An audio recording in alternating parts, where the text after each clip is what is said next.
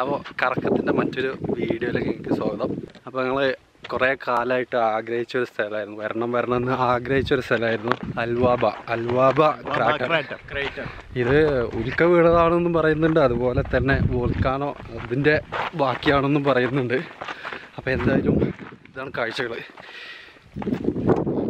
Really in Spanish is Tomás, but when I say Tomás, all the people say, ah, Thomas. Okay, Thomas. Okay. It's different the accent, only this one, but it's the same. The same in that in English.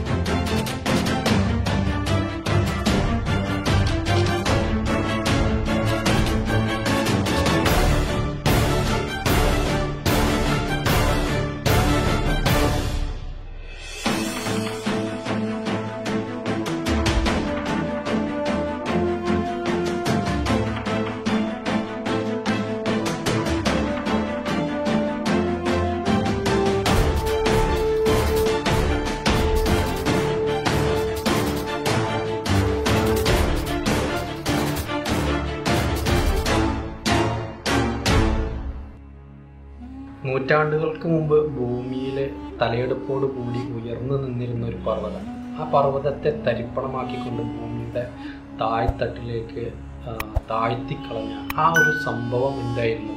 ആ ഒരു സംഭവത്തിൻ്റെ ബാക്കി നേരിൽ കാണുക എന്നുള്ളൊരു ലക്ഷ്യത്തോടു കൂടി ഞങ്ങൾ യാത്ര പുറപ്പെട്ടത്.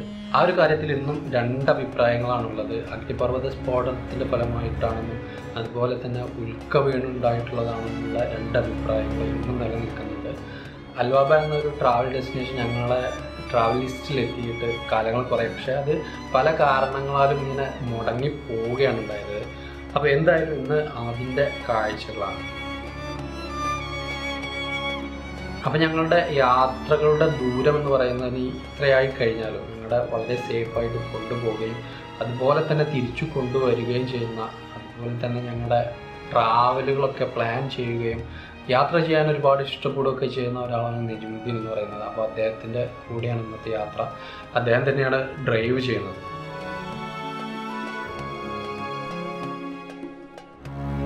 മക്കയുടെയും മദീനയുടെയും ബോർഡറിൽ കിടക്കുന്ന ഈ ഒരു ഡെസ്റ്റിനേഷനിലേക്ക് ജിദ്ദയിൽ നിന്ന് നമുക്ക് പോകണമെന്നുണ്ടെങ്കിൽ 4 മണിക്കൂറും അതുപോലെ തന്നെ 400 കിലോമീറ്ററുകളും മലമ്പാതകൾ, അതുപോലെ തന്നെ കണ്ണെത്താ ദൂരത്ത് പരന്നു കിടക്കുന്ന സമതല പ്രദേശങ്ങളൊക്കെ താണ്ടി വേണം നമ്മൾ അങ്ങോട്ട് എത്താനായിട്ട്. നമ്മൾ പോകുന്ന വഴി എന്ന് പറയുന്നത് ജനവാസം തീരെ കുറഞ്ഞൊരു ഏരിയയാണ്. അതുപോലെ തന്നെ റോഡുകളെന്ന് പറഞ്ഞു കഴിഞ്ഞാൽ അതിമനോഹരമായിട്ടുള്ള റോഡുകളാണ്. മഞ്ഞയും വെള്ളയും വരകളാലും വേർതിരിക്കപ്പെട്ട 2 വേ സിംഗിൾ റോഡുകളാണ്. അപ്പോൾ അത്തരം നല്ല റോഡുകളായതുകൊണ്ട് തന്നെ ഡ്രൈവ് ചെയ്യുക എന്നുള്ളതൊരു ബോറടിപ്പിക്കുന്ന ഒരു സംഭവമല്ല. വിജനമായിട്ടുള്ള ഈ റോഡിലൂടെയുള്ള യാത്ര, നമ്മൾ സ്പീഡ് എത്ര കൂടിക്കഴിഞ്ഞാലും നമ്മൾ അറിയ പോലില്ല. വണ്ടിയിൽ ഞങ്ങൾ 5 പേരാണുള്ളത്. അതുകൊണ്ട് തന്നെ നെജ്മുദ്ദീനെ യാത്ര ഡ്രൈവിങ് വളരെ ആസ്വദിച്ചുകൊണ്ട് ചവിട്ടി വിടുകയാണ്. സ്പീഡ് നോക്കിക്കഴിഞ്ഞപ്പോൾ 140. ഓവർ സ്പീഡായി കഴിഞ്ഞാൽ അപകടങ്ങൾ വരുത്തി വെക്കും എന്നുള്ളതുകൊണ്ട് തന്നെ സ്പീഡ് കുറച്ച് ഞങ്ങൾ യാത്ര തുടർന്നു.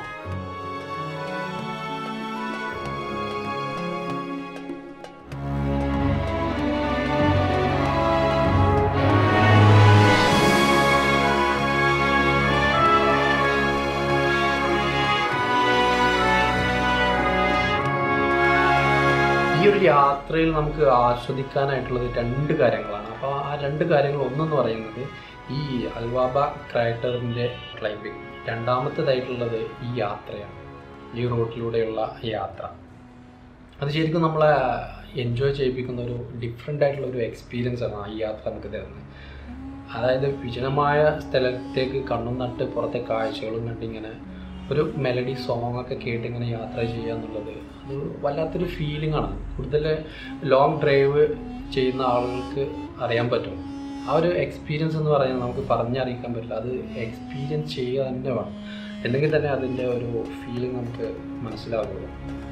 അതുപോലെ ട്രക്കിങ്ങും ഹൈക്കിങ്ങും ഒക്കെ ഇഷ്ടപ്പെടുന്ന ആളുകളാണെന്നുണ്ടെങ്കിൽ അവർക്ക് ഒന്നും ആലോചിക്കാനില്ല. ഒരു ബെസ്റ്റ് പ്ലേസിന് ഈ അൽവാബ ക്രൈറ്റർ എന്ന് പറയുന്നത്. ഈ യാത്രയിൽ ചിലപ്പോൾ നമ്മൾ കണ്ടിട്ടുണ്ടാകും അനിമൽ ക്രോസിംഗ് എന്നൊക്കെ പറഞ്ഞ് സൈൻ ബോർഡ് വെച്ചിരിക്കുന്നു. അതുപോലെ തന്നെ വാട്ടർ ക്രോസിംഗ് എന്ന് പറഞ്ഞ സൈൻ ബോർഡ് നമ്മൾ ആദ്യമായിട്ടാണ് കാണുന്നത്. നമ്മൾ കുറേ ദൂരം ചെന്ന് കഴിഞ്ഞപ്പോൾ റോഡിൻ്റെ ഇരു സൈഡിലും വെള്ളം കെട്ടി നിൽക്കുന്നത് കണ്ടു. പൊതുവെ മരുഭൂമിയാണ്, ആ മരുഭൂമിയുടെ റോഡിൻ്റെ സൈഡിൽ വെള്ളം കെട്ടി നിൽക്കുന്നത് കണ്ടപ്പോൾ നന്നായിട്ട് മഴ പെയ്യുകയും വെള്ളം ഉയരുകയൊക്കെ ചെയ്യുന്ന ഒരു പ്രദേശമാണെന്ന് നമുക്ക് അവിടുത്തെ സൈൻ ബോർഡുകളും വെള്ളത്തിൻ്റെ ലെവലുകളൊക്കെ അടയാളപ്പെടുത്തി വെച്ച് സൈൻ ബോർഡ് കണ്ടു കഴിഞ്ഞാൽ നമുക്കത് മനസ്സിലാക്കാൻ പറ്റും.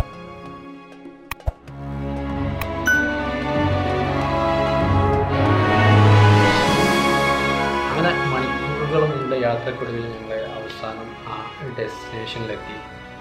ഒരു നമസ്കാര പള്ളിക്ക് മുന്നിലാണ് ആ റോഡ് ചെന്ന് അവസാനിക്കുന്നത്.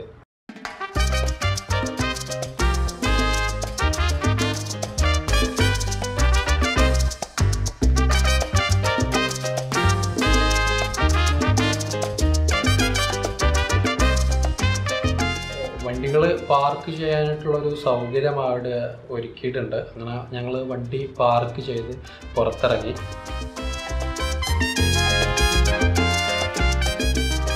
കരിങ്കല്ലിൽ തീർത്ത ഓരോ ടെൻറ്റുകൾ നമുക്ക് ഈ പള്ളിക്ക് പിന്നിൽ കാണാൻ പറ്റും.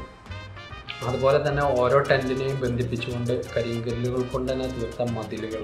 ഈ കരിങ്കല്ലെന്ന് പറയുന്നത് ഇരുമ്പ് പോലെ, നല്ല ഉറച്ച ഇരുമ്പ് പോലെ തോന്നിക്കുന്ന കരിങ്കല്ലുകളാണ്. നല്ല സ്ട്രോങ് ആയിട്ടുള്ള കരിങ്കല്ലുകൾ നമുക്ക് കണ്ടു കഴിഞ്ഞാൽ മനസ്സിലാക്കാൻ പറ്റും. അങ്ങനെ ആ ഒരു അത്ഭുത കാഴ്ച കാണണമെന്ന വളരെ ഒരു ആകാംക്ഷയോട് കൂടി ഞങ്ങൾ ആദ്യം തൊട്ട് പിന്നിൽ കണ്ട ആ ഒരു ടെൻറ്റിലേക്ക് നടന്നു. അങ്ങനെ ഭൂമിക്കടിയിൽ വലിയൊരു ദോശ ചുട്ടുവെച്ച പോലെ ആ ഒരു ചിത്രമാണ് ആദ്യം അത് കണ്ടു കഴിഞ്ഞപ്പോൾ മനസ്സിലേക്ക് ഓടി വന്നത്. ദോശക്കല്ലിൽ ദോശമാവ് ഒഴിച്ചു വെച്ച പോലെ ഒരു താഴെ ഒരു വെളുത്ത പ്രകടനം. കുറേ സമയം മുകളിൽ നിന്ന് ആ താഴെ ആ കിടങ്ങ് അതിൻ്റെ ചുറ്റുപാട് പരിസര പ്രദേശങ്ങളൊക്കെ കണ്ടിങ്ങനെ നിന്നു.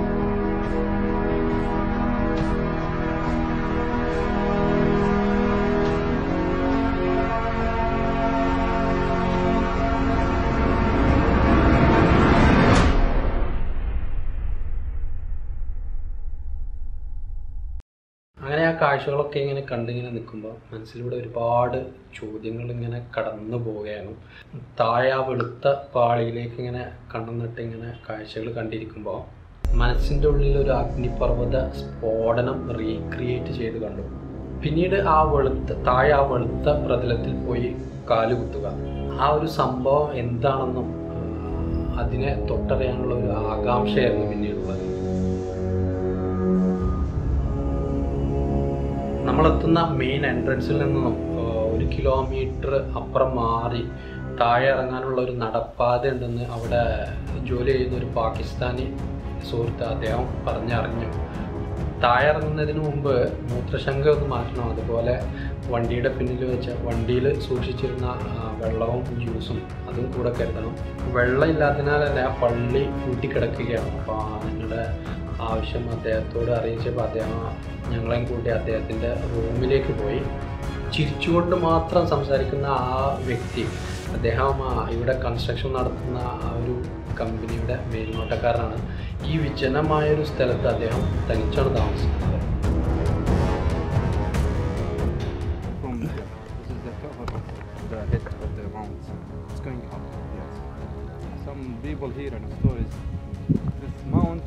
Love that mount. There is a lot of lines. Yeah, scalar is white. It's going from here to that area, maybe 300 kilometers. They sit like that. But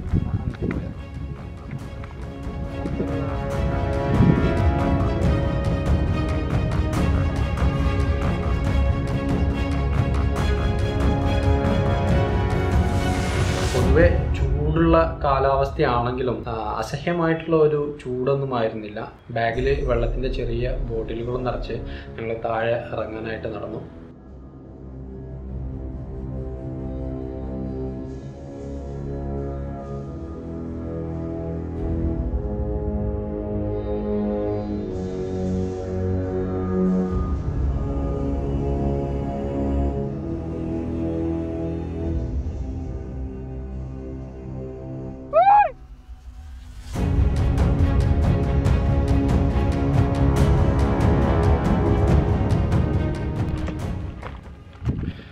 നിങ്ങൾ വീഡിയോ കാണുന്നത് സബ്സ്ക്രൈബ് ചെയ്യാണ്ടാണ് നിങ്ങൾ ദയവേത് യൂട്യൂബിൻ്റെ ചാനൽ അതുപോലെ തന്നെ ഫേസ്ബുക്കിൻ്റെ ചാനലും നിങ്ങൾ സബ്സ്ക്രൈബ് ചെയ്ത് support ചെയ്യുക.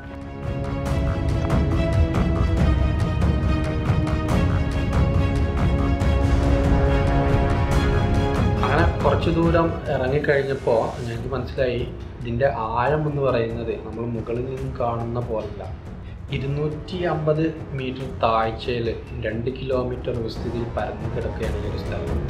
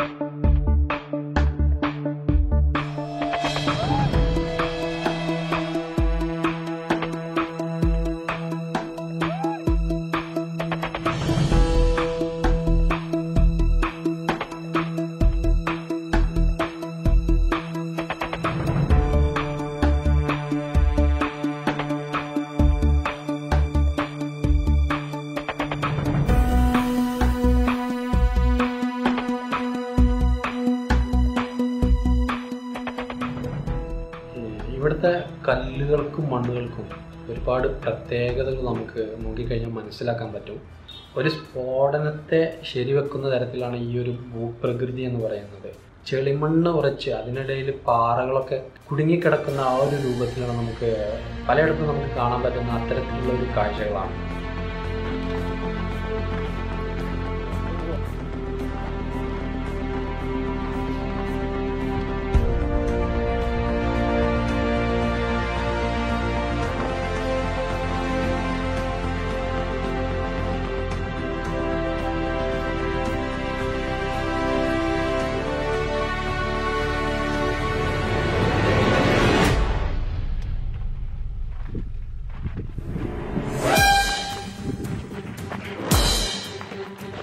താഴോട്ടുള്ള നടത്തമെന്ന് പറയുന്നത് ചെറിയ നടവഴി ഉണ്ടെങ്കിൽ പോലും നമ്മൾ നന്നായിട്ട് ശ്രദ്ധിച്ചില്ലെങ്കിൽ ഏത് സമയവും അപകടം സംഭവിക്കാം. മണ്ണിങ്ങനെ അടർന്ന് മാറി ഒരു വലിയ ഗുഹ പോലെ ഉള്ളിലേക്ക് നമുക്ക് കാണാൻ പറ്റും.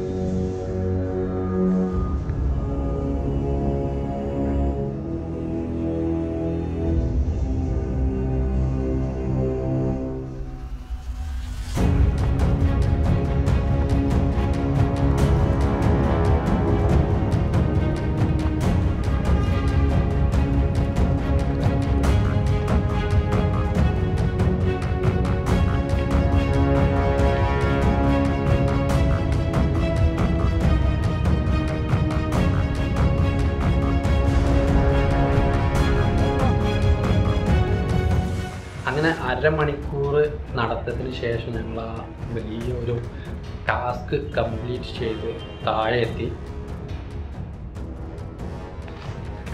അങ്ങനെ ഞങ്ങളിതാ ചന്ദ്രനിൽ കാലുകുത്താൻ പോവുകയാണ്.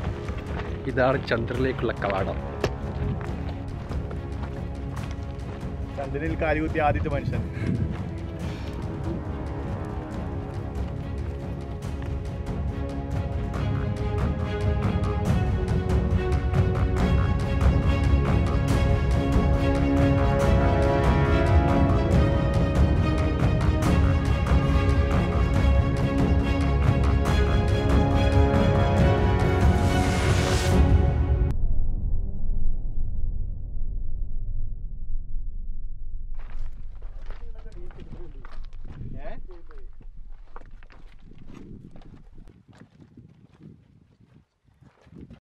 നിലം തൊട്ടു. ലാവയെ തൊടാൻ പോകും.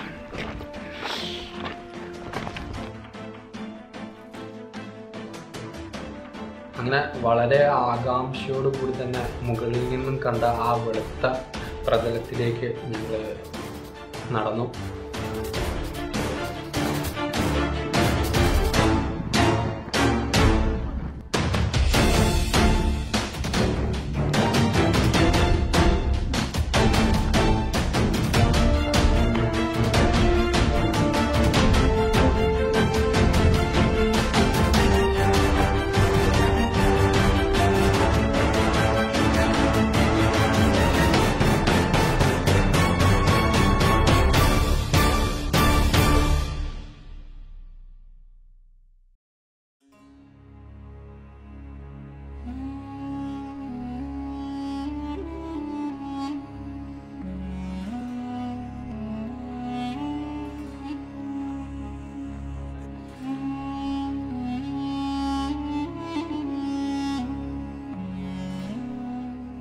താഴെ എത്തിക്കഴിയുമ്പോൾ നമ്മൾ മുകളിൽ നിന്നും കണ്ട ആ ഒരു വെളുത്ത പ്രതലം നമുക്ക് താഴെ ഇറങ്ങിക്കഴിഞ്ഞാൽ കാണാൻ പറ്റില്ല.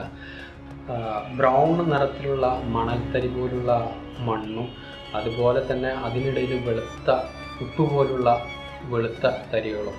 അതാണ് അതിൻ്റെ ഒരു ഭൂപ്രകൃതി, മണ്ണിൻ്റെ ഒരു ഘടന എന്ന് പറയുന്നത്. ഈ വെളുത്ത സാധനം എന്ന് പറയുന്നത് സോഡിയം ഫോസ്ഫേറ്റ് ആണ്. അതാണ് ഇതിൻ്റെ ഒരു വെളുത്ത നിറം നൽകുന്നത്.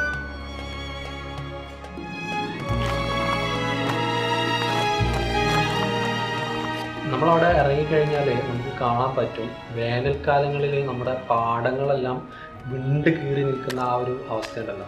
ആ ഒരു സെയിം എക്സ്പീരിയൻസ് ആണ് നമുക്ക് താഴെ ഇറങ്ങിക്കഴിഞ്ഞാൽ കിട്ടുന്നത്. ഈ ഒരു പ്രദേശത്തിൻ്റെ ചുറ്റും സൈഡുകളെല്ലാം നല്ല ഉറച്ച മണ്ണുകളാണ്. പക്ഷേ നമ്മൾ കൂടുതൽ സെൻട്രൽ പാർട്ടിലേക്ക് എത്തും തോറും അതിൻ്റെ ആ ഒരു ഡ്രൈനെസ് കുറഞ്ഞ് അത് മണ്ണ് നല്ല പൂലുള്ള മണ്ണായിട്ട് കാലുകളൊക്കെ തന്നെ താഴ്ന്നു പോകുന്ന തരത്തിലാണ് ആ മണ്ണുള്ളത്. അങ്ങനെ കുറച്ചു നേരം ആ അത്ഭുത പ്രതിഭാസം ബാക്കി വെച്ച മണ്ണിൽ ഞങ്ങളിങ്ങനെ സമയം ചെലവഴിച്ച് ആ കാഴ്ചകളൊക്കെ കണ്ട് പിന്നെ അവസാനം ഞങ്ങൾ മടങ്ങാൻ തീരുമാനിച്ചു.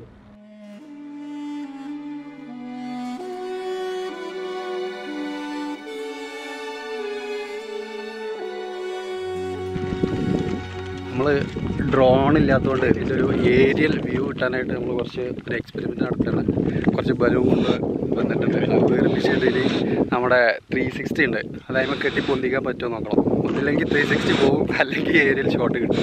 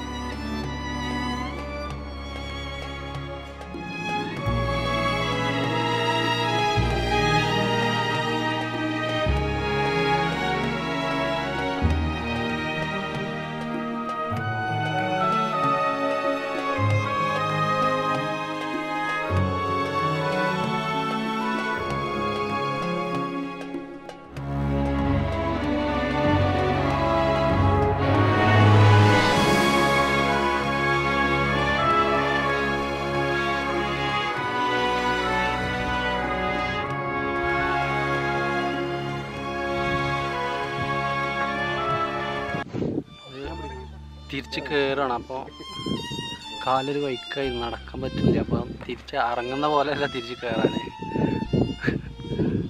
തിരിച്ച് കയറാൻ പറ്റില്ല. അതെ, എനിക്ക് മാത്രമല്ല കേട്ടാ, എല്ലാവരും തവളകളിരിക്കുന്ന പോലെ ഇരിക്കുന്നതാ. ഒരടി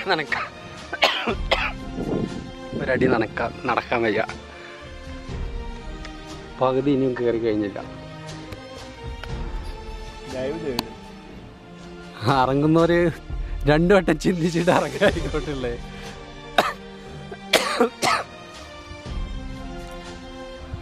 നജീമുദ്ദീൻ ഫുൾ എനർജിയിലാണ്. 2 മുട്ടൻ്റെ നജീമുദ്ദീൻ സത്യം പറഞ്ഞു പോലപ്പോ എന്താ തിന്നേ? ഈ മുട്ടല്ല കഴിച്ചേ. ഓൻ പാഞ്ഞ് കേറുന്നുണ്ട്.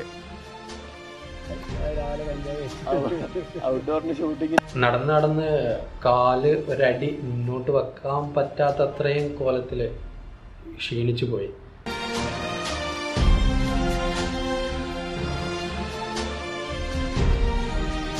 അരമണിക്കൂർ കൊണ്ട് താഴെ ഇറങ്ങിയ ഞങ്ങള് 1.5 മണിക്കൂർ കൊണ്ടാണ് മുകളിലെത്തിയത്.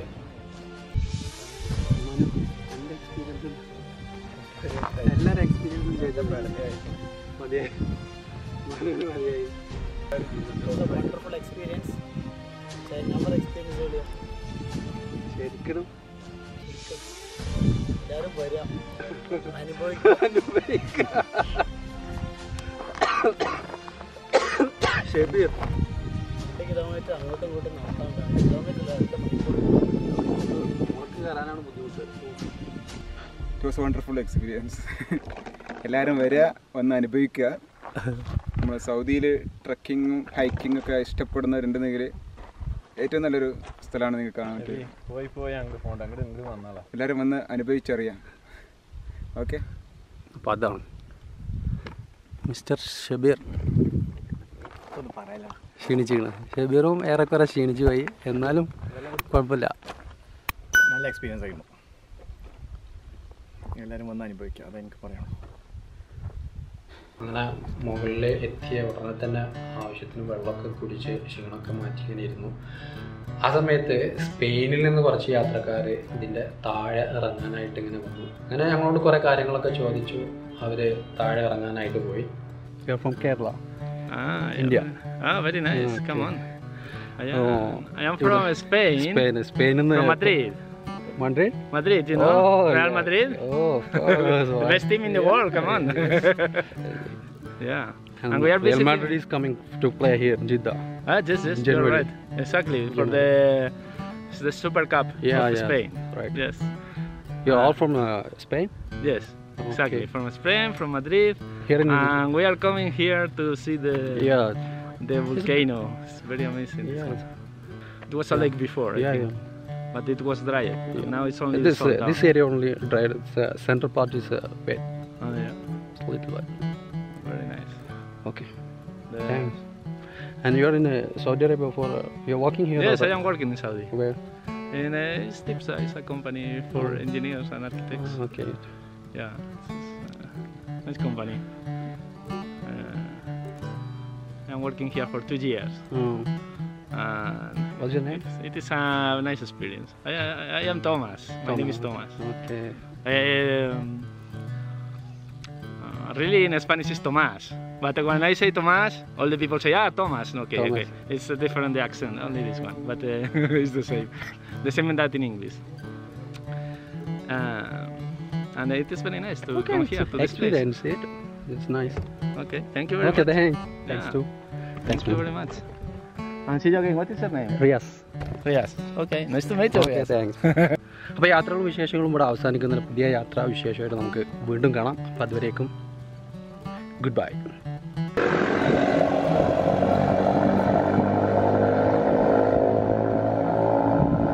ദൂരെ അസ്തമയ സൂര്യൻ്റെ കാഴ്ചകളും കണ്ട് പുറത്തെ കാഴ്ചകളൊക്കെ കണ്ട് ഇങ്ങനെ ഇരിക്കുമ്പോൾ ജീവിതത്തിൽ ഒരിക്കലും മറക്കാനാവാത്ത കാഴ്ചകളും അനുഭവങ്ങളും മനസ്സിലിങ്ങനെ അയവിറക്കിക്കൊണ്ട് പുറത്തെ കാഴ്ചകളൊക്കെ കണ്ട് വണ്ടിയിലിങ്ങനെ ഇരുന്നു. മറ്റൊരു യാത്രക്കുള്ള ചർച്ചകളൊക്കെ ആയിട്ട് ഞങ്ങൾ ജിദ്ദയിലേക്ക് മടങ്ങി.